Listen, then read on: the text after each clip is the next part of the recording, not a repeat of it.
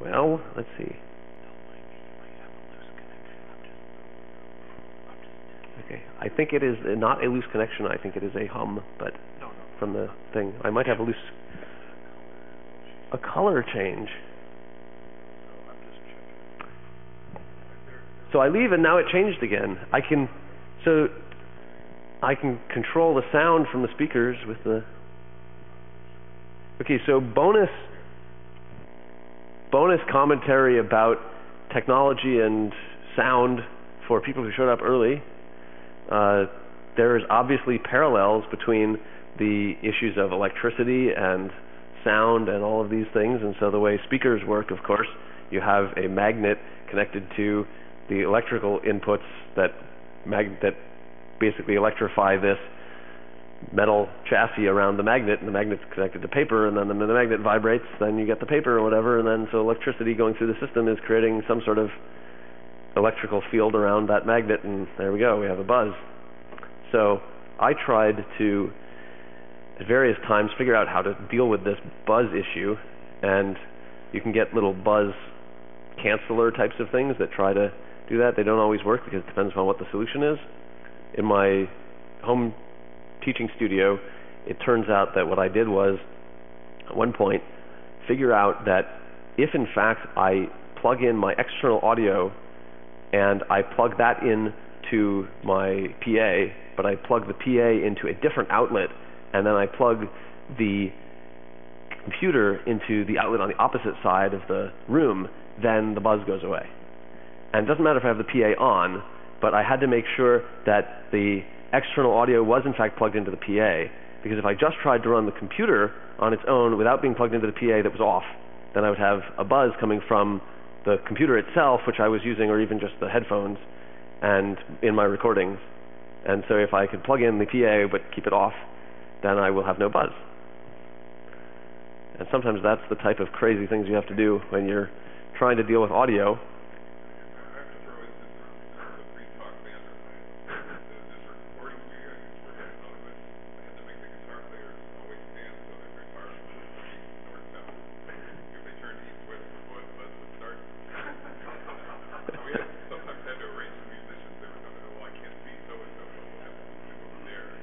That's hilarious. Yeah, so the issue, I think, to some degree varies a lot based on the computer you're using. So I recognize actually now, although ironically enough, someone is, what was going on there? That's funny.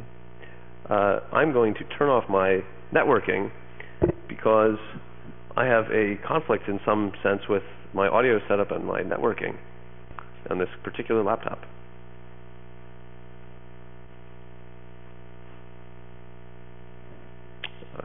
Looks like I got about 3 minutes, so I'm going to still wait till that. Let's see. Yes? Question? So what happened is that my particular audio interface was a powered one, so it needed to be plugged in, and then I was still connected to the electrical system. And so when I switched to a different audio interface that was USB powered, then I was able to run without the buzz when everything was completely, no connection to the power circuit. But it was like if I had the audio interface plugged in, then I originally was trying to think, how do I just have the audio interface and the computer, and maybe I plug them both in. And it didn't actually work, however it panned out, to have the computer plugged into one thing and the audio interface plugged into the other one. That didn't even cancel the loop. It had to be that the audio output from the interface went to the PA. Or I had to have everything not plugged in, and it was all just battery powered.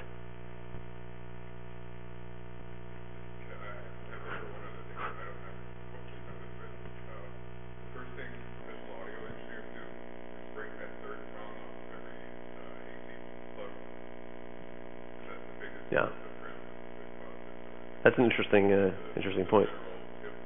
Right.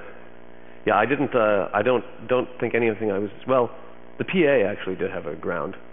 That might have been related to it, but that actually canceled it.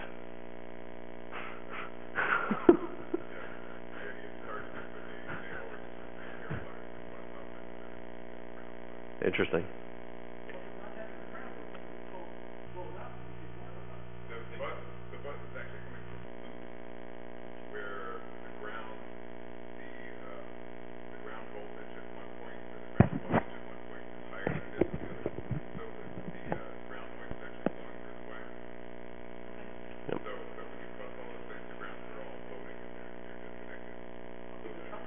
So, if I understand right, I should just go ahead and get started then?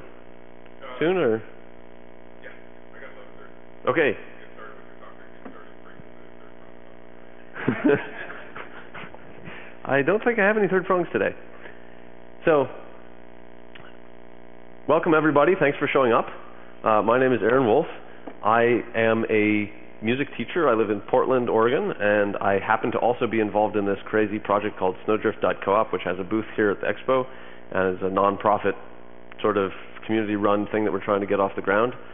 And so that's one of the big things that brought me here, but for some crazy reason I decided to also give this talk, and this is actually connected to what I do for a living because I teach music lessons. And I went through a process in 2012, basically frustrated with issues that I saw in where Apple was going, and because I had been a Mac user, and that relates more to my students as much as to me, and has to do with the idea that I was really happy to find that I could find programs like MuseScore and Audacity that are under the GPL, and I was using them and they were neat, and I could show them to my students, and this is about enabling my students to use interesting technology that they use to make music. So, excuse me. So, in 2012, I decided to switch to a Linux system after being frustrated with not being able to tell my students who are now switching to iPads and things that I had found this really neat software that they could use for free and everybody could share it, and it was great. And Apple would not let them use it. So the only thing you can use on an iPad is the MuseScore reader thing, which happens to be proprietary, and it just will show you things. It won't actually let you do anything. It's not the program. And I don't like that direction, so I'm freaked out about whether Apple is going to turn the Mac into something like the iPhone in the long run. And you know, they do, because I tell people you should use Audacity, it's really cool, and then people say, oh, I tried to install it, but it gave me a warning, something was wrong. It was a virus. Because, you know, it says there's a security issue if you install this thing. It didn't come from the Mac App Store. So I could go on about that stuff, but it got me in 2012 to switch to a Linux system, and it's both very, very promising and also very troubling. So it's not as easy to use. It's not as easy to set up. There's a lot more variabilities, but there's also a lot of interesting promise. And after a decent amount of hassle figuring this out, I ended up moving to KX Studio, which is what I use today. And I will take a moment to explain to everybody what this is. There's a guy who originally lives in Portugal. I think he lives in Germany now. But KX Studio, which the K comes from the KDE desktop, but it's not a desktop-specific thing, actually is a set of repositories that you can add to any Debian-based operating system. It just is a collection of settings for audio, a collection of plugins and tools, and a ton of really cool things, super well maintained and packaged by this one guy who's basically volunteering his entire life to just doing this, and is not actually even, I was kind of shocked to figure out how this even exists, but he lives on a modest, very small amount of donations, and is just a guy who doesn't even have a programming background prior to getting involved in this. Picked up a Python book one day or something and started learning Linux audio, and he's now one of the world's Linux audio experts, and packages all of the plugins and software and things that I ever need.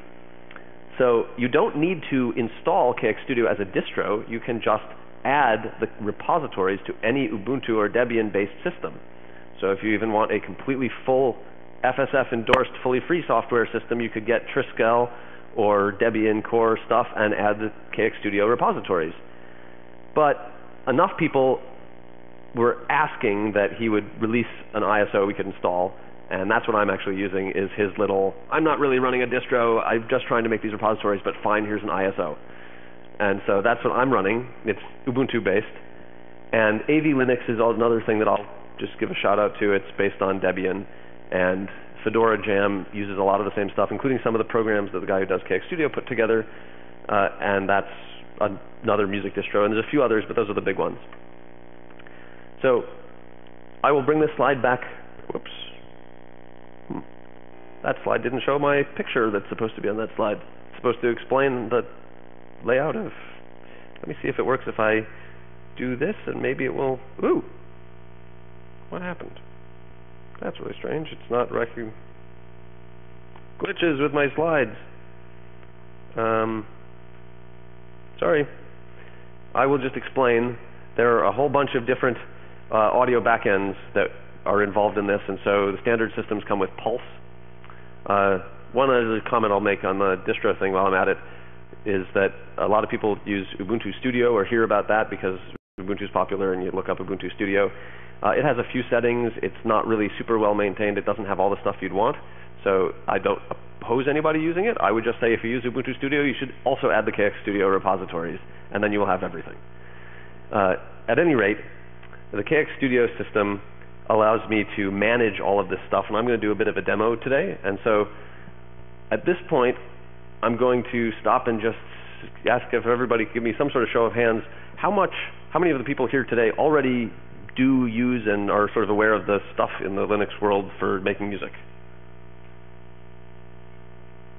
Okay. How many people are familiar with how Jack works? Okay, a couple of you. Okay, so I'm going to go ahead and give this talk from the user perspective. This is a demo of somebody who's not a programmer, not focused on command line things, although I do now have gotten comfortable with some of that. Jack is the main thing you're going to be thinking about, but when you're talking about audio hardware, you want to deal with ALSA, and ALSA is a part of the kernel, so you don't have to worry about it. It's just a question of which hardwares you have supported. So I have this Focusrite USB thing that's plugged into my computer, and despite that, it is not getting rid of the buzz, but the quality is a lot nicer. But you can do a lot of stuff just with the built-in audio, just in terms of playing around. So the easiest way to visualize this is to understand how the KX Studio tools work, because they're excellent. So the first thing is this program called Cadence. And we can see here that I'm running an Ubuntu-based system, even though it's actually the KX Studio thing, and that I have a low-latency kernel, which helps with dealing with the things when I want rapid response, doing stuff live. And right here is a little thing to set my CPU scaler, and I can check that I'm a user in the audio group. All this stuff is set if you just use KX Studio. And so the configuration for Jack relates to the hardware, and it looks like this. And so overall, there's some engine settings, which I don't really touch very much. You can learn about that more later, but basically I have some different interfaces. So this analog interface is my built-in laptop audio, and then I have my USB audio, and if I use a duplex mode, I can actually use a different input and output if I want to play with those types of things. And then the sample rate refers to the audio rate. This is the rate of taking pressure samples if I was recording from my analog. And then buffer size is actually going to be how much latency I have. And that turns out to be calculated so that back here you can see I have a latency of about 21.3 milliseconds. And so I will demonstrate for you what the effect of that type of latency is. And so I'm going to, this is the type of thing you can do with KX Studio because everything is all set. I can just open my thing and say, oh, I'd like to play with some, say, an organ. And wait a moment.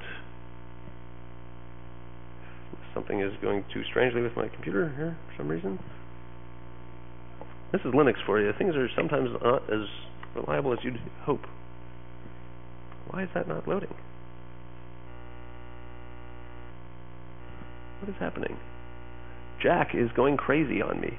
I see what is happening, and so this is an example of the types of glitches you may find in using Linux.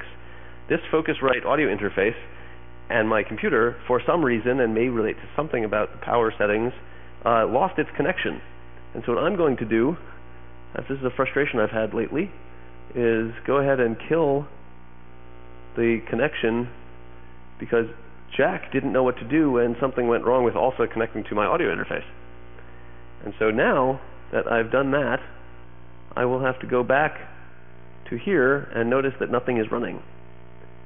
And that's not good. So, is Jack still running? No. Jack is done. What is going on? Okay, so I'm going to bring that window back. That's actually even worse than I usually experience. How strange. So I'm going to unplug that and plug in my built-in sound. And what else?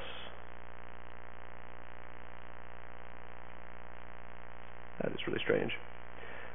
So this is the sort of craziness that sometimes happens with Linux audio, and this is not what I mean it to be. Oh boy, my entire computer's having trouble.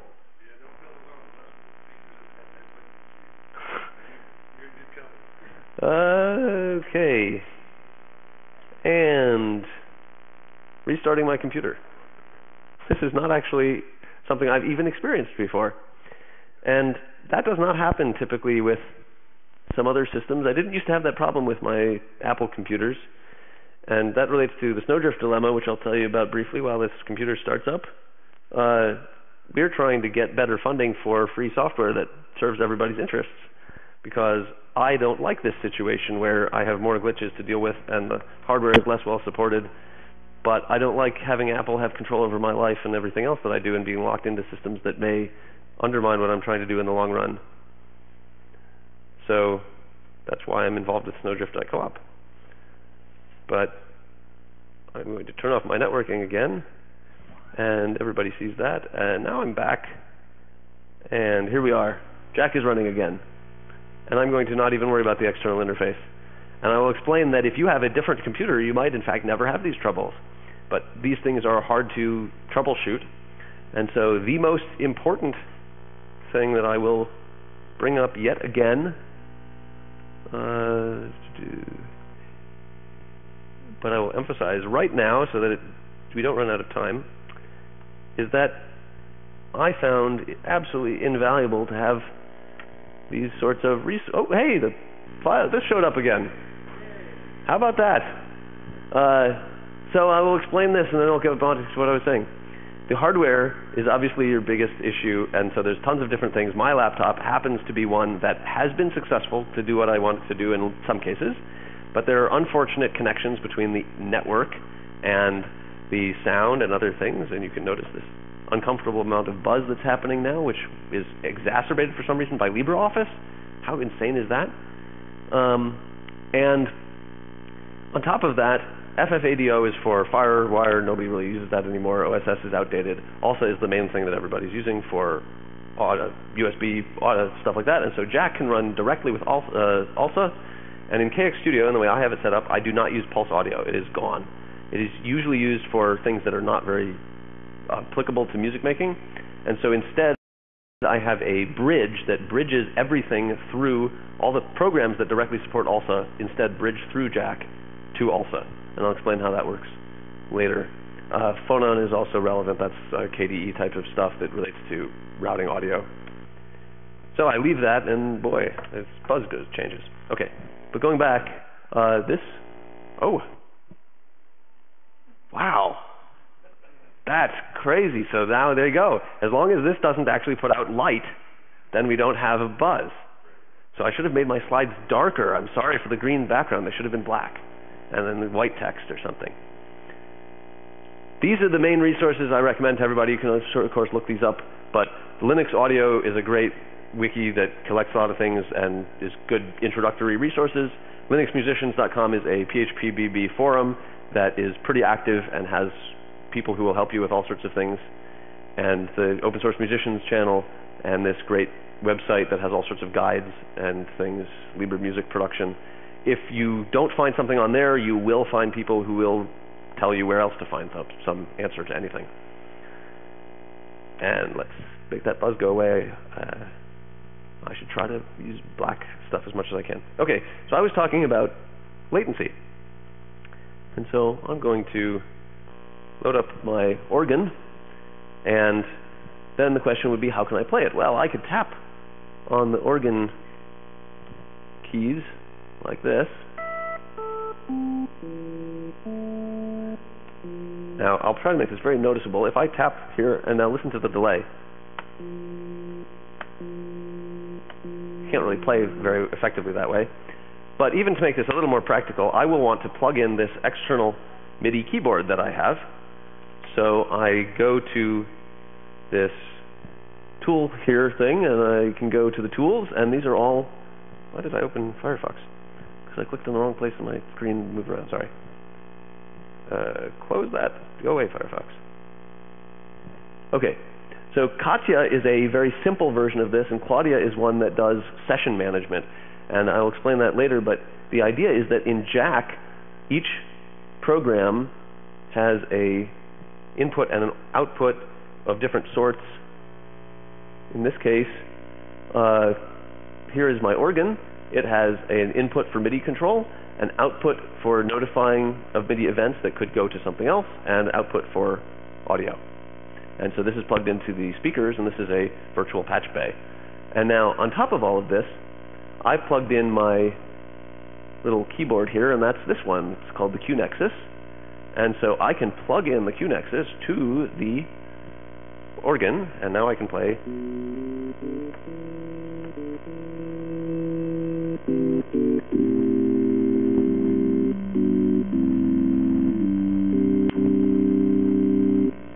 And there's still a bunch of latency.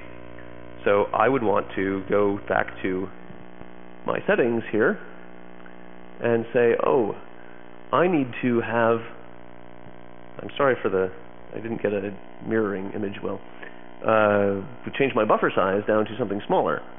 And the problem here is that depending upon the settings of your computer, you can overload the computer if you have too low of a buffer.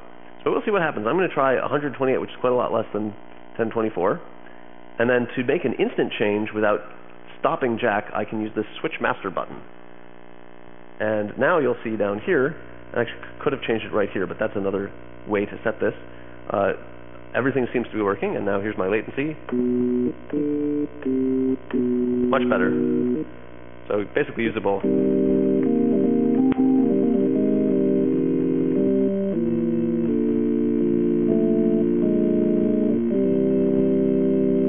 Okay. And if I wanted to change that on the fly, I can do it here, and I could go back to low latency.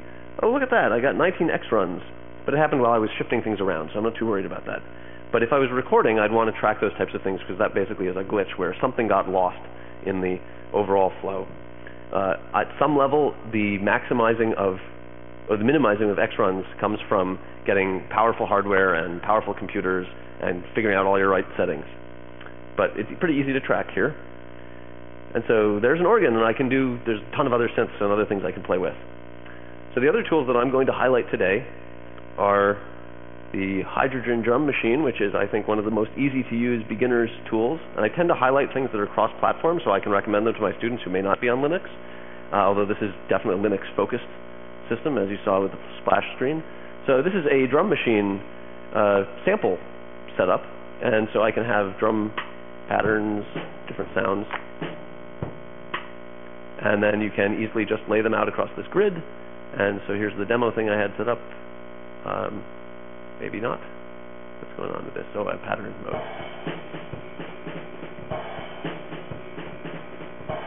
One of the features I like about this program especially is the ability to adjust some of the controls. This is a humanizing feature.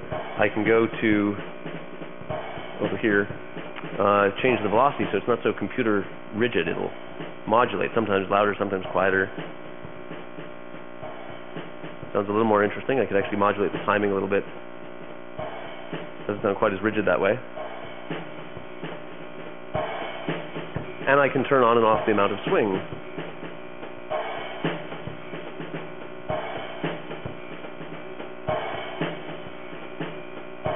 And then you can actually add plugins and effects.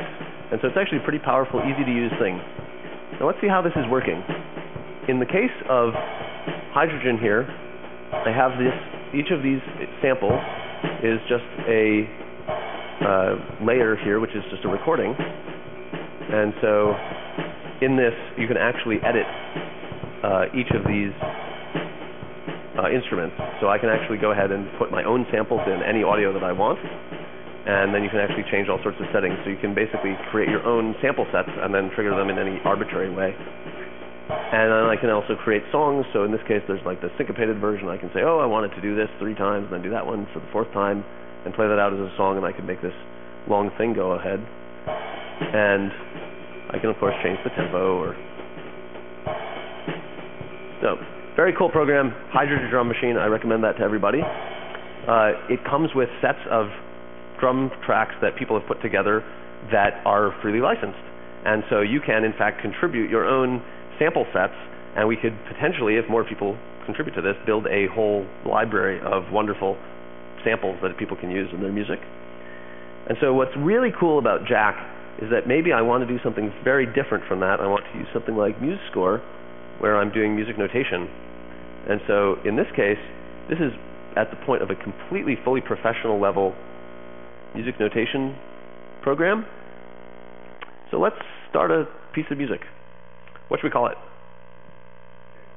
Okay, scale. If I can type. And of course we need to say, because that's the most important thing on any piece of music. And we will move on. And we say, let's choose some instruments. Somebody name an instrument you'd like me to use. Okay, trombone is brass. There we go, trombone, add. Let's just do a trombone, that'll be enough for now. We'll just go with whatever key, I don't care. And let's have a pickup measure. And it'll be 4/4. Let's go with... I'm going to stick with 4/4, and I'll explain why later. And this is actually an issue of free software and tools. I don't like how tools would put you into this. This program can do anything rhythmically. It's fantastic. Hydrogen can also do some things, but I wish somebody would come along and better support odd rhythms in Hydrogen. And so if I'm going to try to connect this with other things, I will have to do some funny tweaking, like pretend that to Hydrogen that I only actually have 5/8 notes in a measure or something, or whatever else, and then I'll have to say that there's actually really slow tempo, or do some tweaks you can do. And it's possible, but it's not the same thing as Hydrogen doing all of the odd time stuff that I wish it could do. So somebody please add that to Hydrogen. Question? No, Hydrogen is more flexible than that, but let me explain. I'll explain briefly.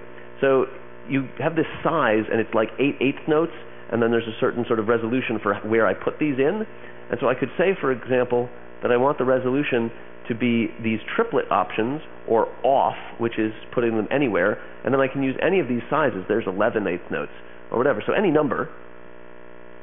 So I could do something like that, but that's in a set time frame. So it's basically saying there's this 8th note thing that's thought of as a certain level in the hierarchy, and you can just have an arbitrary amount of those, but that doesn't mean I can do the types of things I could do in MuseScore, where I could nest quintuplets inside something else, or I could have 5/4 and then switch to 4/4 or whatever else. Instead, it's more like this grid, but yes, the grid isn't stuck to 4/4. So it's something, but it's free software. People should help improve it and make it more flexible. At any rate, I'm going to do something in... actually, how is that going to work if I do the... I think I'm going to get rid of this measure. We're not going to have the pickup measure. I like that idea, but I'll make this simpler and we'll get rid of it. Okay, so here's my trombone, and I'm going to show you a brief intro to how to use MuseScore. This is the easiest thing to use. It's a fantastic program. N for note entry mode, and then name a letter. What key should we be in? I don't know. We're in C. Okay. What was that? B flat. Okay, so I'm going to do a C. There's a C. And then I'll say I want a B, and I'm going to hit B, but I'll put it down, and there's a flat. And I can just type out letters this way, and we can just do interesting rhythms by clicking up here, and that actually goes along with the number keypad. So 1, 2, 3, 4, 5, whatever, different numbers. And then I can quickly type in whatever I want. And so I can say, that was nice, but I now want to do a little fun run or something, so I'll go with a G, and I really wanted it to be the higher G. Just control up, and I go to a different G, and I don't know, let's go with an F and a G and an E flat or something, and now we're like in C minor. And so, I don't know, I'll go back to the longer thing and we'll do a B flat again. How about, whoops. There we go, it's B flat, okay. And so let's see what that sounds like. Hey, the drums played. How about that? That's because in hydrogen, there's this thing called jack transport, which knows where I am in the song, and I can choose which thing sets the master. So in this case, it moved to 120 because that's how MuseScore was set. But I may want hydrogen to be the master, and so I'm going to set this to a slower tempo maybe, and say I want it to be like 80, and we'll go back to the beginning and play our song here.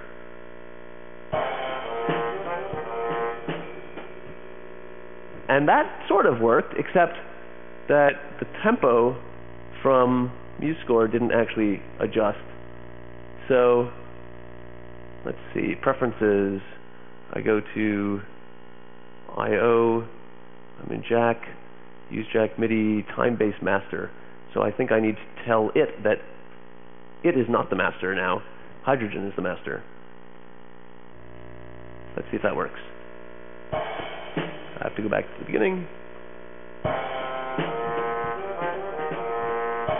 And there we go. So you can actually create a thing where what we were doing is, and I'll go back to the view where you can see where everything is plugged in. MuseScore is plugged in to the output so that I'm hearing the sound, and the organ is plugged into the output, so I could be playing the organ live at the same time, and hydrogen is plugged in here, and so I've got all these different things. But notice there's an interesting MuseScore MIDI output, so maybe I want the organ to play those notes I just added for the trombone, and so I'll just have it send the MIDI out there. Let's see how that works. I just play it from any of these. Actually, I think I can play it right here. Here's the transport. Watch this. Yeah, I hear like a funny organ background there. Maybe if I add some crazy high, you'll hear it more clearly if I do something else with the organ. So let's see, I'll put in some higher register or something, and I'm not sure exactly what that'll do, but let's go back to MuseScore, and I'll put something stupidly high up here. I'm going to do something relatively arbitrary, so aleatoric sort of new age, avant-garde music here. Let's see. Oh, that's too slow. Let's go with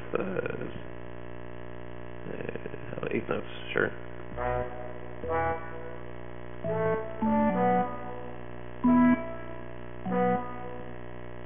That's enough. Okay, and maybe I want to take this, I'll move it up an octave or something so I hear it in the organ better. I don't know what that'll do, but we'll just see what happens. Back to some place where I'll play.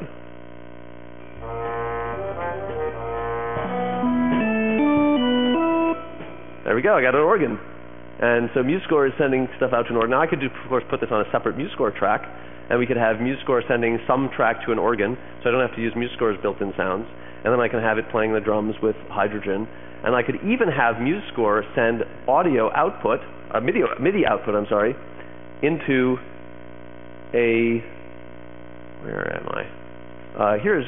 It's separated in this case, but here's a hydrogen MIDI track.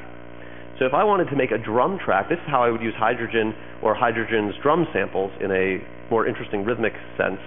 I could create any sort of drum line in MuseScore and output the MIDI from that into hydrogen, and then that will actually play just like everything else. Yes, question? Yeah. So I could put any arbitrary rhythm in MuseScore and have hydrogen play it. And of course I could do that at the same time as hydrogen is playing in other ways, but it's pretty flexible. So this is all a modular system. It's kind of the Unix philosophy of you can mix and match any tool that you want. One of the other tools that I'm going to highlight at this point would be, I'm going to go ahead and use, I'm going to turn the volume down just in case, because I don't remember if the presets are going to do what I want them to do. But I use often this program called Guitarix, which is a virtual guitar synthesizer. Now, it is, in fact, picking up my sound and doing all sorts of crazy things right now, which I don't really want it to do. That didn't work. Oh, there we go. Maybe? No. It's a little hard to see on this small screen. But, I'll get rid of the plugins bar, and there. Okay, so I've got a virtual guitar amp, and this is it's picking up my voice, and it's telling me whether I'm tuned. And then we can set up the gains and all sorts of other effects, and I could, if I had a setup right now where I was going to use headphones and I didn't have this thing on, so I wasn't worried about all sorts of other stuff, I could route this through and maybe even live sing something into the guitar thing, or I could plug in my guitar through my interface. But for now, just to make it simple, let's just plug the organ into the GuitarX drum machine. GuitarX thing, drum machine. So I'm going to go back to Katya, and we'll take our organ. Where is it? Here we are, set B free. And I'm going to unplug it from the output here, so I don't want that directly. I'm also going to go ahead and make sure to unplug the microphone from GuitarX. And then I'm going to plug in the organ into GuitarX and see what that sounds like. Now I can go ahead and play live because I already have my controller from QNexus going into the organ. Let's see. That should be working. That's working. Why are these down? Oops. Okay, glitches of changing programs too quickly. Okay, so that's working. There's that. And I think if I now just turn my volume back up, you will hear it.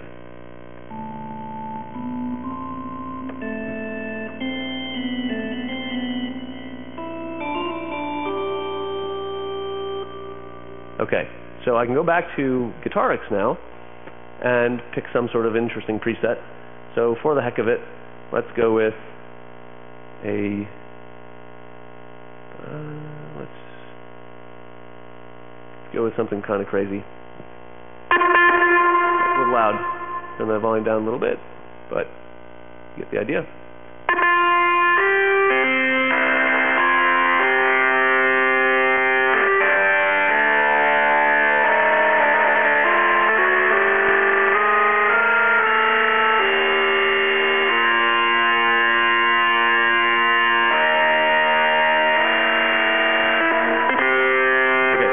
So in that case, it's a very powerful amplifier, and so it can be used for very hard rock sorts of sounds, but it can also do a number of other things.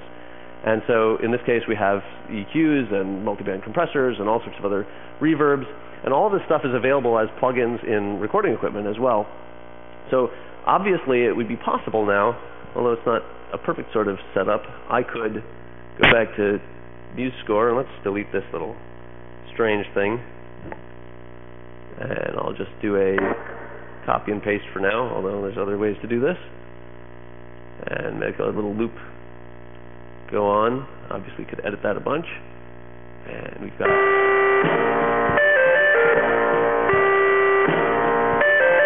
I forgot that I had that plugged into the organ.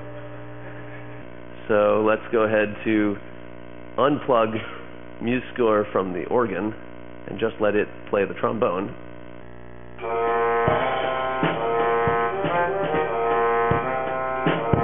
And I could go ahead and play.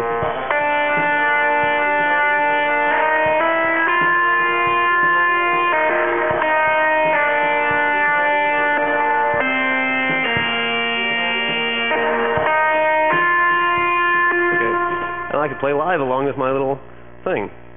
I would have loved to have had all of these things with my juggling my attention being a little smoother, but I think you get the idea. So I'm going to pause for just a second. Does anybody have any questions at this point? Yes?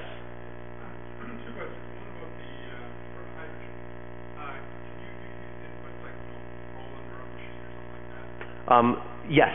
So it is a MIDI connection. As I showed you, I could send an output from MuseScore or anything else, or any other drum program or MIDI sequencer, of which there are several.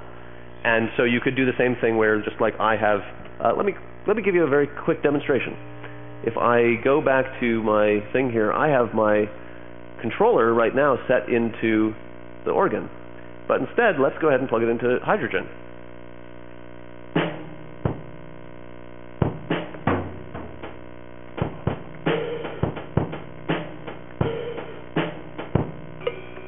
So I can play the hydrogen sounds on my controller right now.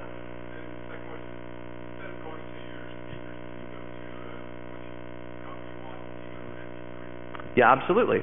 And so the real question, though, is in terms of how we want to output all of this. So you can see that we're connecting a lot of stuff. And the question now is, let's say I had some combination of my playing live and a bunch of composed things, and I want to output this and have some finished recording. Well, let's start with a earlier statement. Maybe I like something of what I did today, but I'm not going to actually want to record this because this is not very interesting. This is a bunch of garbage, but I like some pieces of it. So I want to save this for later, and what do? I don't want to have to set up all of this stuff again. And so that's where session management comes in. And so there's not a perfect support for this because some programs support it better than others, and there's a couple different session managers. But the one that comes with KX Studio, or actually there's a couple ones. One of them is called Claudia, and it's sort of it includes a broader set of things than the one we were just doing just now. But in, just a moment, okay, in Claudia, I actually have this set up here with a default internal name in terms of my overall studio, and I can load different studios, and a studio is sort of a set, like you have all of everything all saved together. And what you can do is you can also create little rooms where you have certain sets of things plugged in together.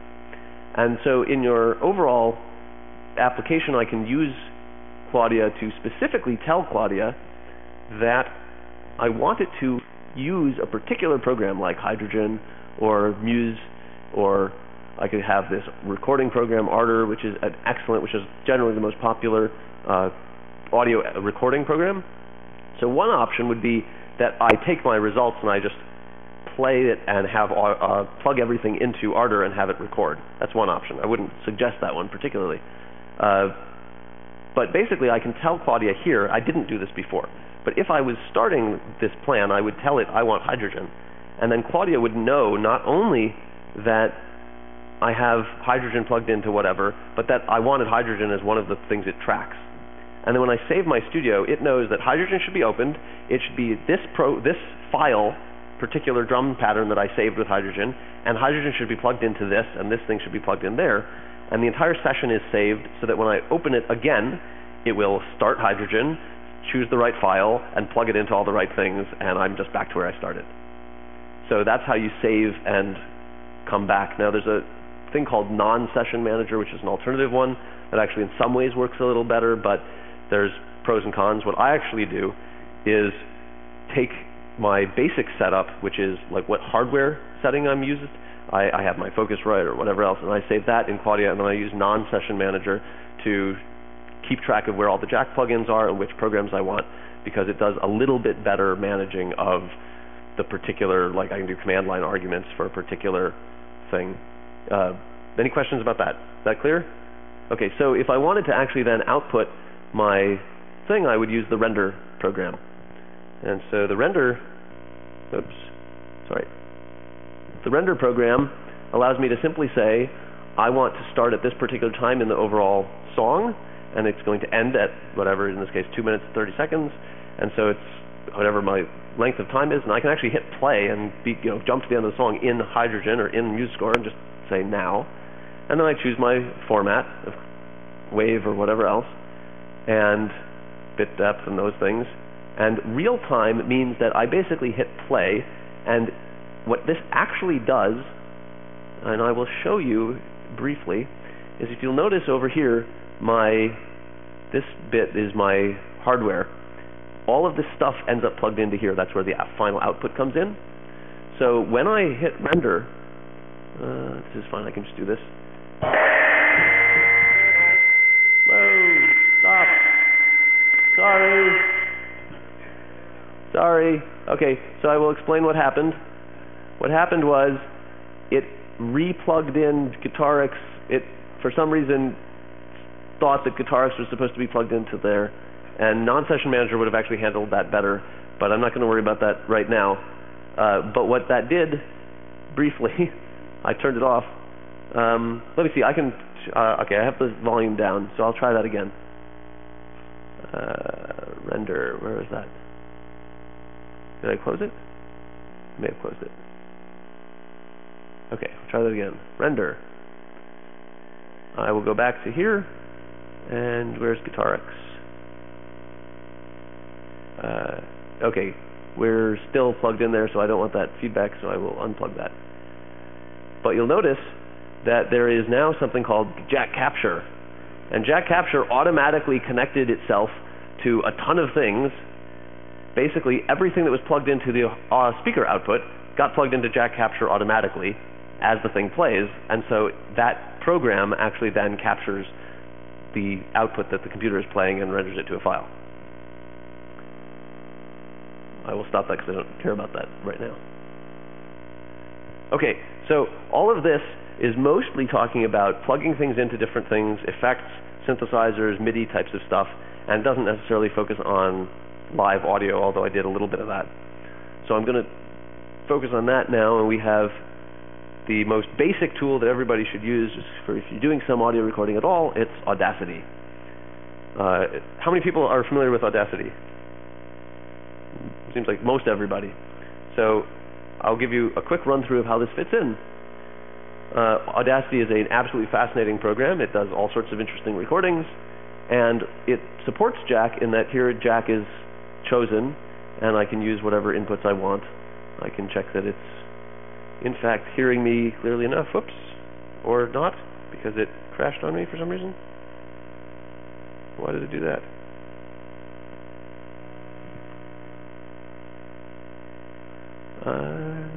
Okay, so there's a funny little glitch here. Audacity is not a full-blown jack supporting program. It uses jack, but you'll see this funny little thing, port audio. What is that? Maybe I need to clean up this canvas because it looks a little bit funny. So I will refresh. That went away. That was there for a second. So you don't see Audacity. There's no Audacity in here. What's going on? I'm going to record something, and here we are. I'm talking. That's working, obviously. And I go back. No, it's not there. Huh. Well, let's try this again. I'm going to... How did it get that sound? I'm recording something. And look, there's this funny thing called port audio, and it's plugged into my microphone. And I could have plugged it into something else, because if I wanted to make an audio recording of the drums or something. But when I hit stop, it goes away. So it's only got a temporary thing, and I can't use Audacity in a way where I plug it into different things. VLC works the same way. It will interact with jack, but I can't actually use it as one of these session tools along with everything else. So I use Audacity primarily if I want to go in and do fine audio editing or play with crazy things or do something like my favorite effect, which, let me move this up so that it's a little easier to see. Oh, that didn't work. I guess it puts it up there because I have another screen up there it thinks I have. What was that?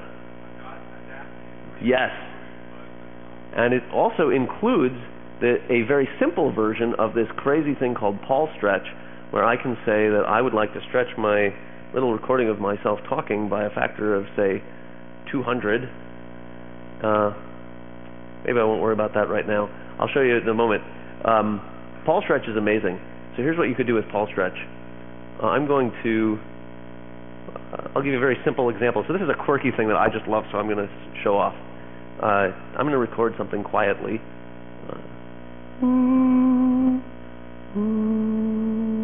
That's enough.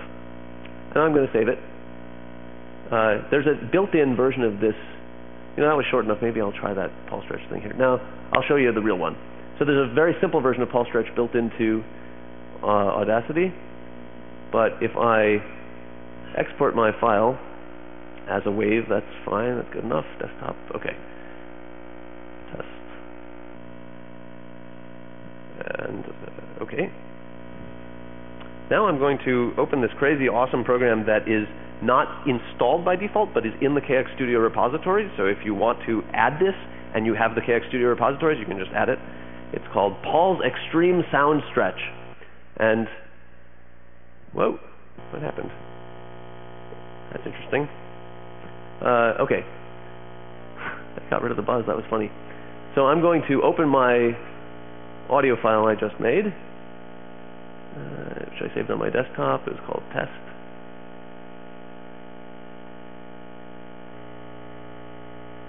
Okay. And let's see if that works. So it's right now set to a stretch factor of 8. And so it's going to take that little very short thing I made and spread it out over 32 seconds.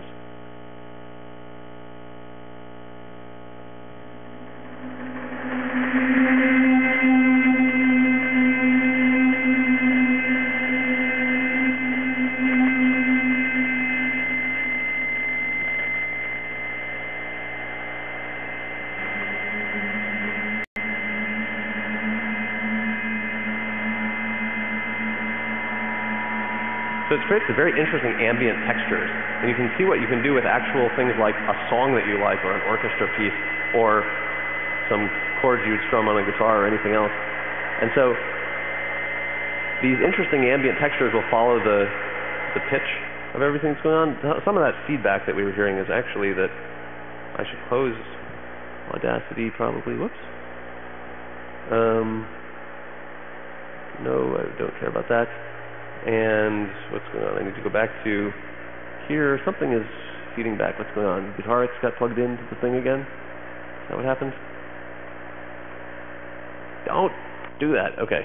I should probably just quit GuitarX. At some level, even though I would have loved all of this to be perfectly smooth, what I want to give is an accurate experience of using Linux audio. You need some patience, and some things will be glitchy, and this is how it is. And I hope that it will keep improving. I'm very, very happy with today's state of things compared to how it was a couple years ago. So here's Paul Stretch again, without the feedback.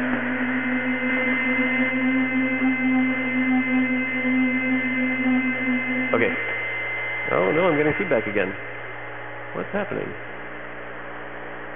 Why am I getting feedback? GuitarX got plugged into the microphone again.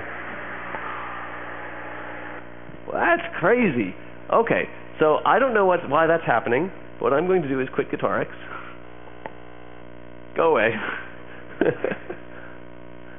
And we will now check out Paul's Extreme Sound Stretch for real.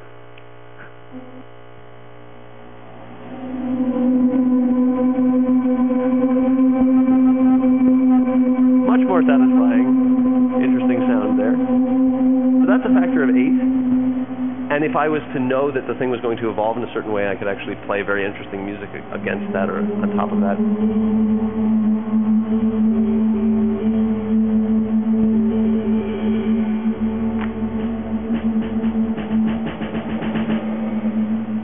Yeah, okay, so here's my factor of 8. I could stretch that out. Let's keep going. Oh, maybe a factor of etc. Okay, we'll make it last 3 minutes.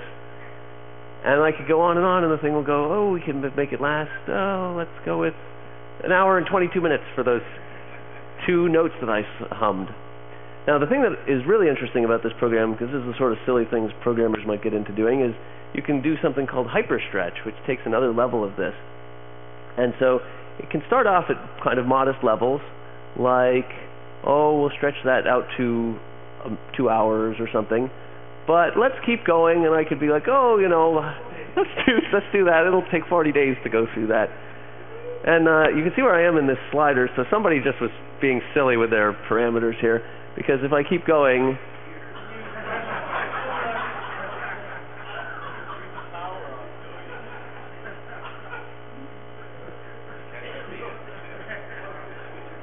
Anyway, I won't hit play now. We won't worry about that.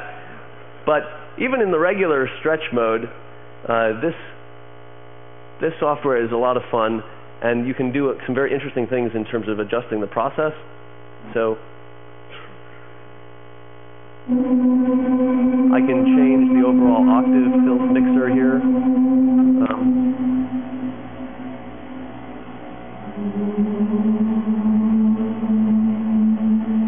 And I can do some interesting things with the tonal versus noise selection here. So more towards the pure pitch, or more towards the noisy ambient sort of sound.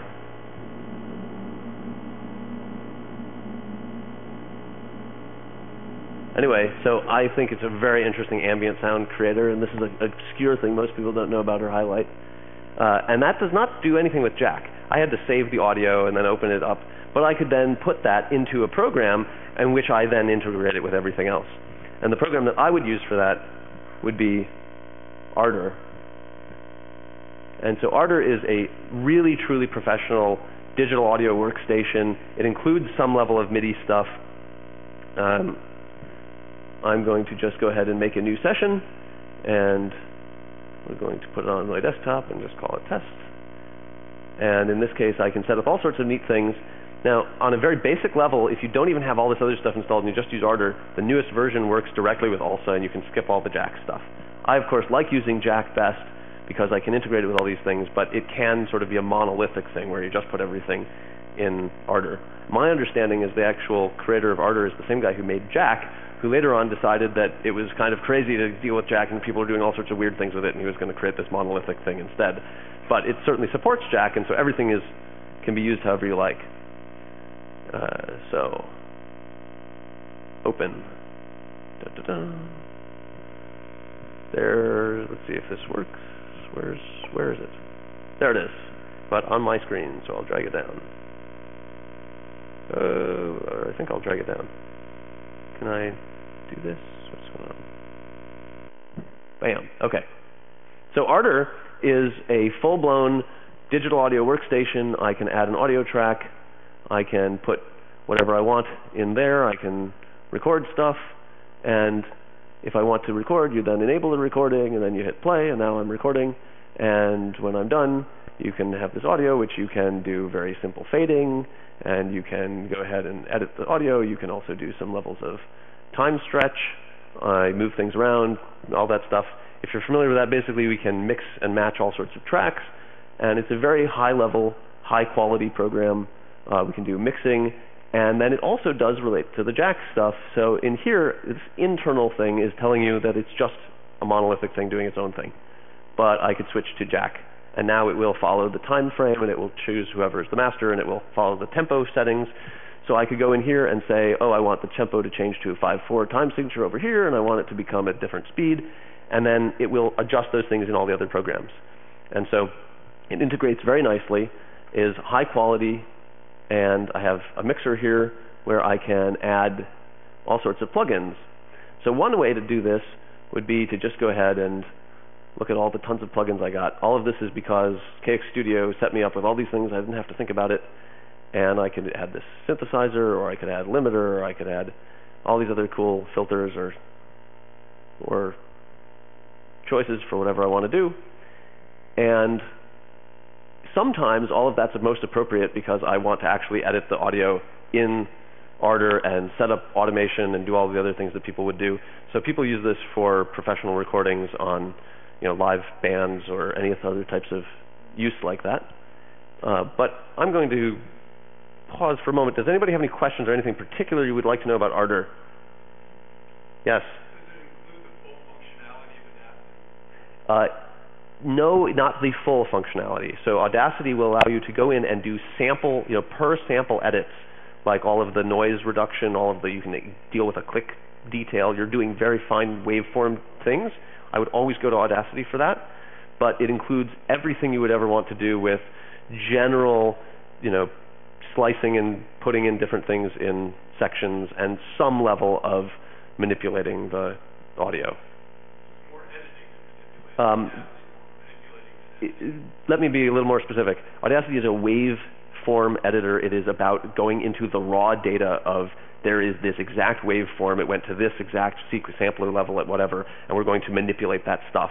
And this is about mixing different tracks together and editing them in a creative sort of a song way and integrating a bunch of different effects and then automating that. It should get louder here and all these other things.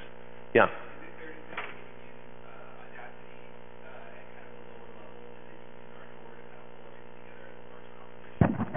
Depending upon who you are, I would not say that.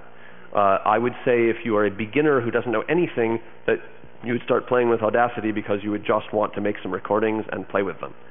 But if you were just even for a beginner, if you knew that what you wanted to do was put together interesting compositions and you wanted to use audio, not just MIDI compositions, so you're not just writing in MuseScore or in a sequencer, you would use Ardour. And you would start with Ardour, you would make your recordings, and then if you found that there was a particular thing where you were like, I want to play this bit of the audio backwards, and then I want it to have this particular quirky fade, then you would open it in Audacity and you would edit that audio for that use. So mostly you use Audacity for these fine-tuning things of the audio details itself, and you do almost all of the composition in Ardour. Ardour is really the competitor to something like Pro Tools or Logic or these other programs that are big, massive digital audio workstations is the term, DAW. Any other questions about this? So I'm going to move on and highlight one of the other things that the amazing guy who puts together KX Studio is doing, and it's a program called Carla. And Carla is itself a plugin manager, basically. So what we have is all these plugins that are installed in the system. Ardour could put them into the mixer internally. Ardour, other programs like GuitarX can have all sorts of plugins. In fact, you can use plugins inside Hydrogen. But sometimes you just want it to be an independent thing that you can mix and match however you like.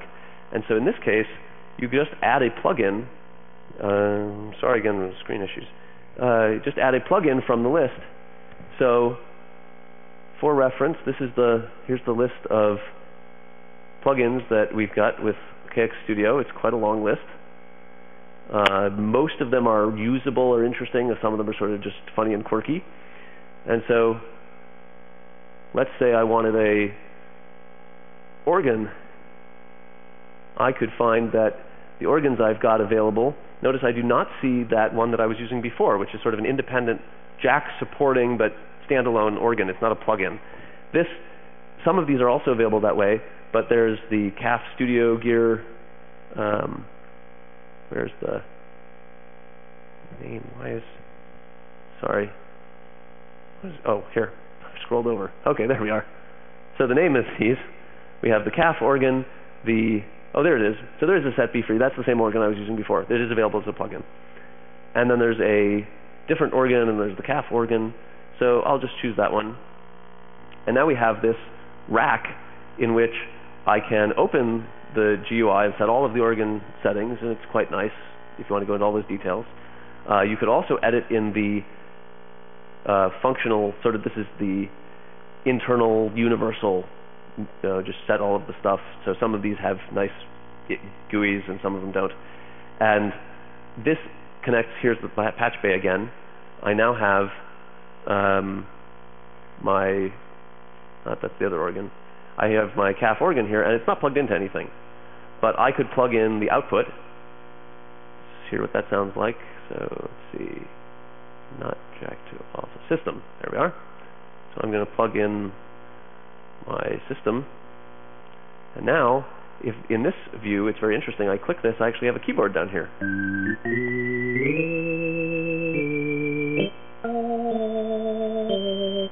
And so this can now be plugged in much like everything else. It's an independent thing, but this is not an application that normally is a standalone application. So this allows me to set up any arbitrary sets of racks of instruments that I can save their presets, and I can save them as a unit, and then all of them show up in Jack. And so that way I could add a reverb that I want to plug any of my other arbitrary Jack things into. I could set up basically any type of thing from all of the plugin lists and use them independently, whether I want them accessible in Ardour or somewhere else. So there's a lot of modularity there, and he's got some crazy amounts of features here that I haven't even explored in terms of the ways that this will work. I happen to use this often for one of the very few non-free software things that I ever use, which I wish was free software, but I can't convince my friend who makes this to make it free software because he doesn't quite get it yet. Anyway, I can understand in certain ways. So I often use this to show off this plugin, Re.js, which actually comes from the proprietary software. It's called Reaper, is the DAW, which is a Windows Mac-based DAW, and they have this plugin thing called Jesus Sonic, which is like a programming language that this thing is written in, and then this thing is a wrapper for that. So because I don't want to subject myself to Windows and Microsoft, but I still want access to this particular tool, I can use this wrapper inside Carla and then open this up and get my view here where I'm going to open up AltTuner, and now I can plug this in as a MIDI thing in my rack. And what this particular program does is that if I'm going to make this a little simpler so that you can actually experience this. I'm going to quit. Oops. Wrong thing to quit. I'm going to close, just quit. Okay. And I'll quit that. Okay, so I'm going to use, I would actually like to use Helm. I'm going to try it that way. So there's a, oh, sorry, discard. Bloop, I didn't save it. Oh well. So this wonderful synthesizer called Helm, the guy who makes this is somebody I've actually had a chance to talk to recently, which is my favorite thing about the entire Linux audio world, is that I actually get to talk to different people. And so I know that I think I'm running out of time here. Yeah. Okay. So the last little bit here is that if I plug in the, where was it? Not calf organ. Oh, right, not that one. The it's the MIDI throughput. I do the MIDI through to Helm. I think that will work. Oh no, ReJS. There it is. Okay, so ReJS will output to Helm, and then I can plug in my controller to ReJS, and I don't want it to be plugged in here or here. And now, okay,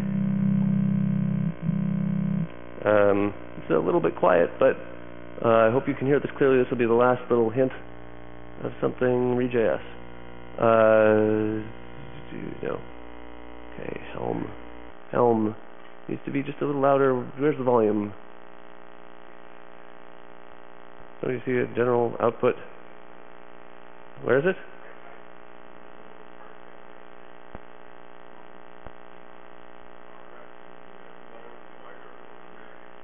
Ah, here. Yeah. Okay.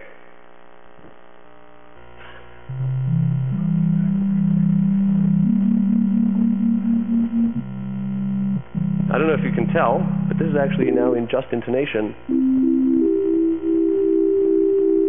Whereas if I did not use that E, for example, and I used the wrong E that would not fit as well.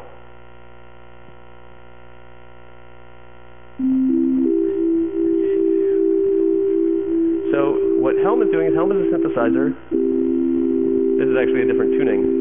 And so I can actually tune my pitches to be whatever I want them to be. And this is not written specifically for Linux, but I'm running actually through Wine because Carla supports Wine so that I can run plugins that would work in a Windows system under VST. And I can actually run them under Linux because KX Studio actually has all of that support. And so I can use this program to actually play in just intonation and to play with alternate tunings that will get me all sorts of different things that you can't get with a standard tempered system. And there's a ton of interesting other programs I would like to show off, but the point at the end of the day is we have a lot of options if you're willing to be patient and play with it in how to do very interesting creative things, and I've barely touched the surface of this. So I wish we had more time. I could go on all day, but it's thanks for hanging out and getting the introduction.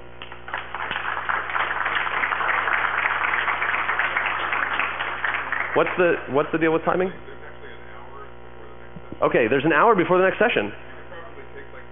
Okay, so I can hang out for some questions.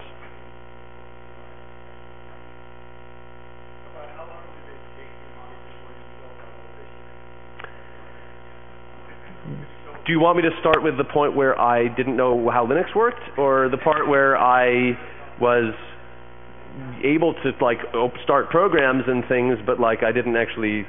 I mean, I'm not sure. I mean. Right.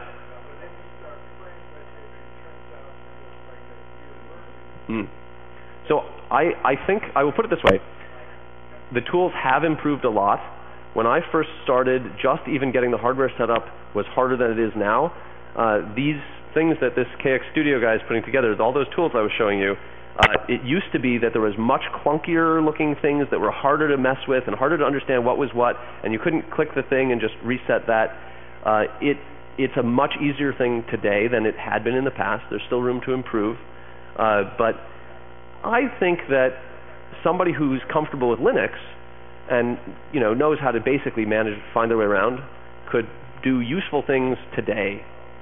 And when I say useful things today, I mean if you add KX Studio repositories to your system, you upload download the things so you have your software, you could start MuseScore and you could go ahead and write a song.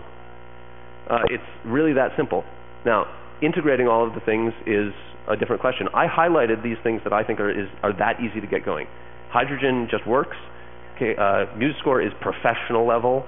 Ardor works. It's just fantastic. Now, there are tons of other things that really were quirky, and you noticed that I had to restart my computer at one point, and I decided to give up on using my Focusrite thing. And what I would have liked, although I just partly traveling, I didn't bring a guitar or something and play something else live. And the music that I put out I didn't blow your mind with it be doing amazing things. I'm an incredible musician. You don't really have any clue what sort of music I could make because I spent this much time just fiddling with stuff. But it's really not that hard. I think there are places where you'll run into little glitches. So if you want to get comfortable with the session management part, where you set up all this stuff, but then you want to save it, you'd probably have to read some things. It'll take you an hour to get comfortable, and then you'll get good at it after a little bit. I definitely recommend non-session manager. I think a lot of this has to do with choosing the right tools, and there are people who have. I have a friend who does stuff on Arch Linux, so he doesn't have KX Studio, and he has to sort of pick and choose all the different things, and I don't actually know how he works. But I'm not saying he doesn't work. I don't know how he does it. I will say I am running KX Studio because I went and said, I don't want to think about all this stuff. This guy who put this together, including it being a KDE desktop, which I'm happy with, he went ahead and put out an ISO built on Ubuntu, and I was just like, okay, I'll use that. And that's the system I installed, even though you can add KX Studio to anything. Yeah? Do you have anything to play that is something that you composed that... Sure. You could show us what you could do. Yeah. Good question? Well, I'm pulling that up. I'm curious about the interface. You've got a Focusrite, this one is a keyboard. Any MIDI, this one happens to be a QNexus. It's very portable and a little bit higher pricey because it's actually aftertouch sensitive. It's by Keith McMillan. My favorite controller, I think that I would sort of be happy to promote for anybody that I don't have myself yet, is the Linstrument by Roger Lin, because it's a ribbon-style controller, but three-dimensional pressure this way and up and down for different settings, and it's a MIDI controller. And the thing about it that's amazing is he actually made the software open source. And so you can actually go ahead and do amazing things with this. And I would love to see the community improve it and work on it. And that's one of the very first times I've seen anything like that in the music hardware world.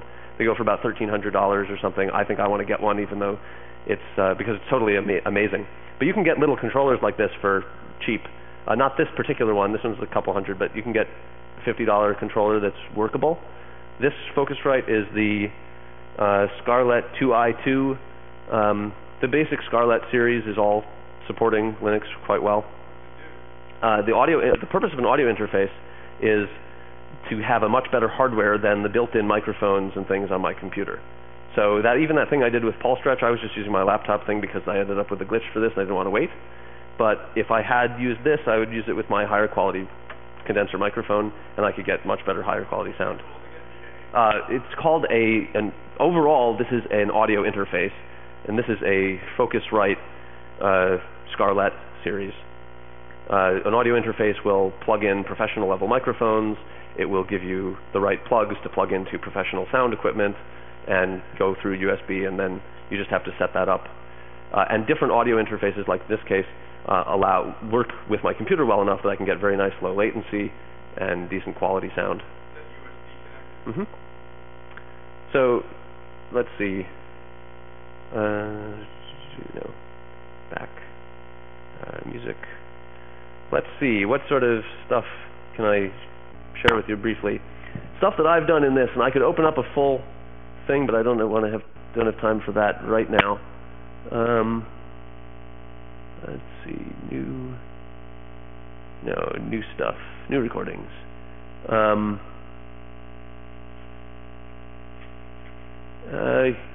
Yes.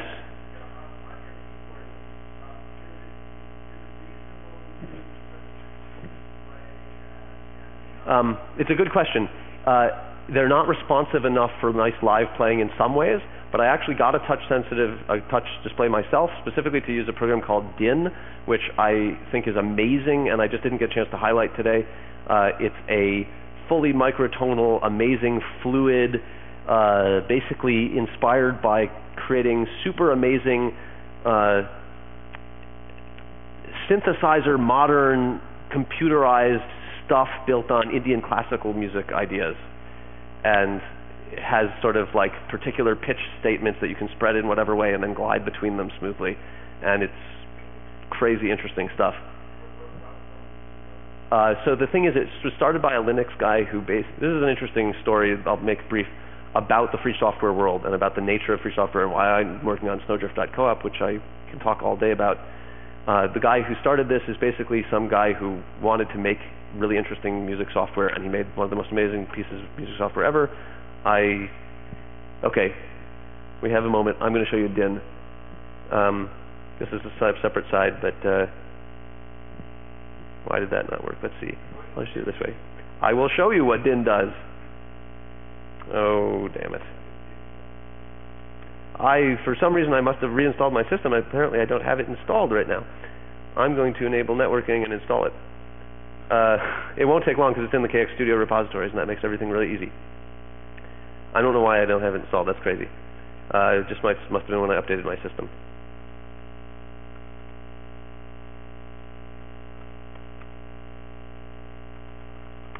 Okay, so I'll tell you what DIN does in a moment after I finish setting that up. What was that? So let me clarify my little story. So this program that I'll show you in a second is built by a guy who basically had no income at all and just wanted to spend all day working on this program, and he believed in free software, so he decided it needed to be a free software program, and it was just Linux only. And it's a really cool thing, and it runs on any Linux system. And after a while, he was basically like, I'm poor and I'm starving, and I don't want to go get some shitty corporate job, and I want to work on my software, so he made a Mac and Windows release of the thing and made it proprietary and kept working on that, and so the Linux thing fell behind. And then more recently, he basically got really angry about people complaining about how he wants to spend his time working on his program and he wants to have food, and they complain about him, not making it free software. And so I had to talk to him and try to clarify that, no, I want him funded, I want him to have food, I want him to keep working on this, but I also want it to be free software.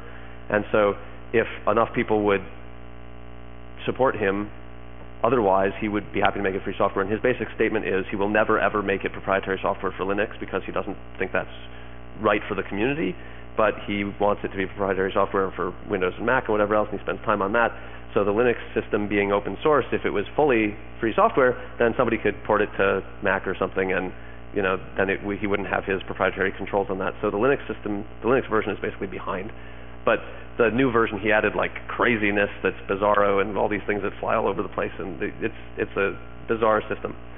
So, but he's a good example of the type of thing we deal with in free software, because we're talking literally somebody who was sleeping on somebody's couch and trying to figure out how to work on making the software. And the software works like this.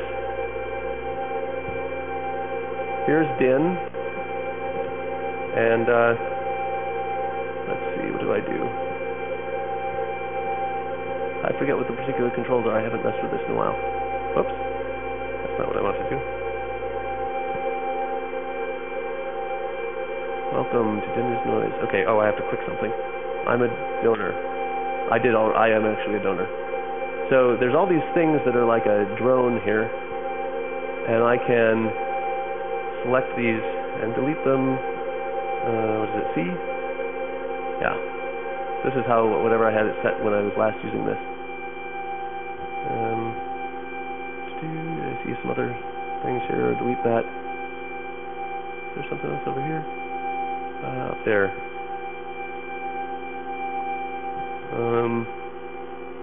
Okay, so the core version of how this works is that I can go into a input mode,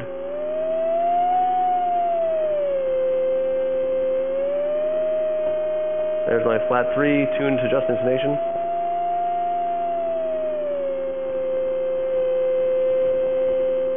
And so I can make my little drone things.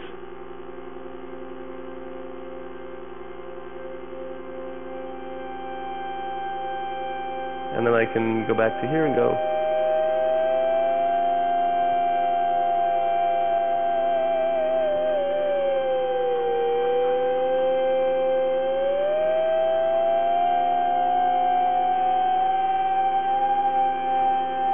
And of course I can play on this on a touch screen or whatever else too.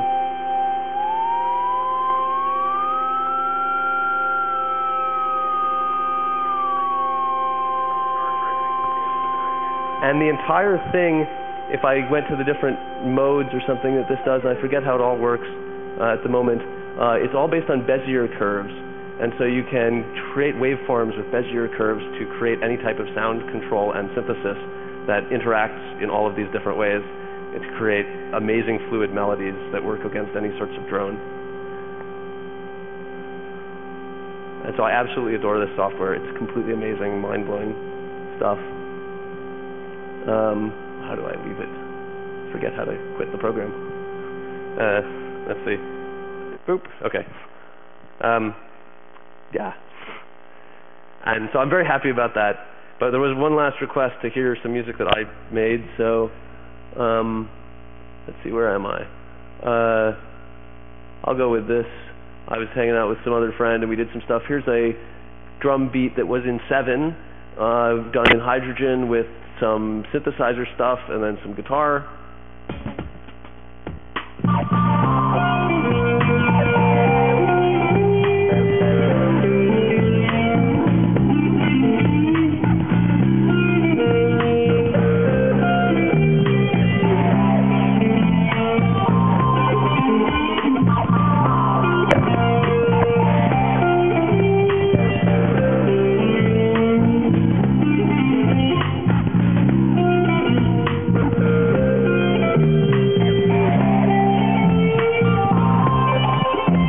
Alright, so there you go, that's the sense of that. There's live bass, various other things. That was recorded in Ardor with hydrogen drums and a synthesizer and live guitar and some other things like that.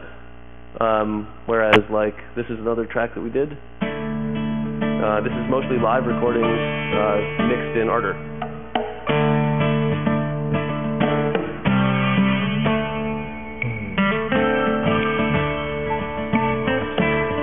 Yeah, everything I ever do is under CC by SA. So I have a, I can go back to, I should go back to just a second.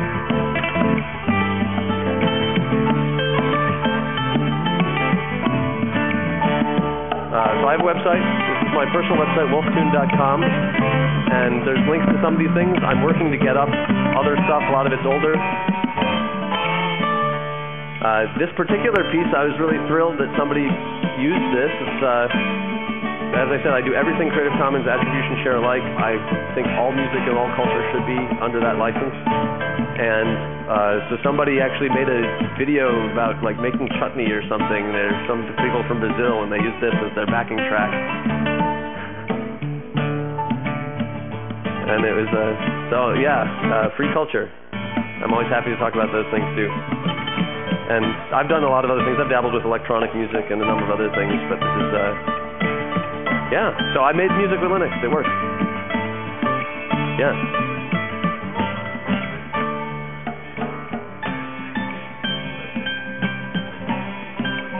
So yes, but nothing that does it very smoothly, unless you have a special guitar controller that makes the guitar translate into a MIDI thing. And there's a number of things that are super missing. I didn't emphasize this. I really, really, really like and have done lots of interesting things with pitch and exploring the nature of music and music theory in Melodyne when I was on Apple, and there is nothing like Melodyne available at all. I'm sorry, just give up. There's no Melodyne or anything like it, or actual auto-tune that's not just a goofy little, I can do some stupid little something and tune to tempered systems. Melodyne is like a auto-tune that's much, much more creative. It allows you to go in and modulate the pitch and timing of individual events in an actual recorded of audio at a mind-blowing level of stuff. Proprietary software, it's amazing. And I really wish that we'd have something like that. That's probably the biggest pain point I have right now. And anyway, yeah, so there we are. Thanks everybody for hanging out. I'm going to go back to the Snowdrift.coop booth and promote free software more.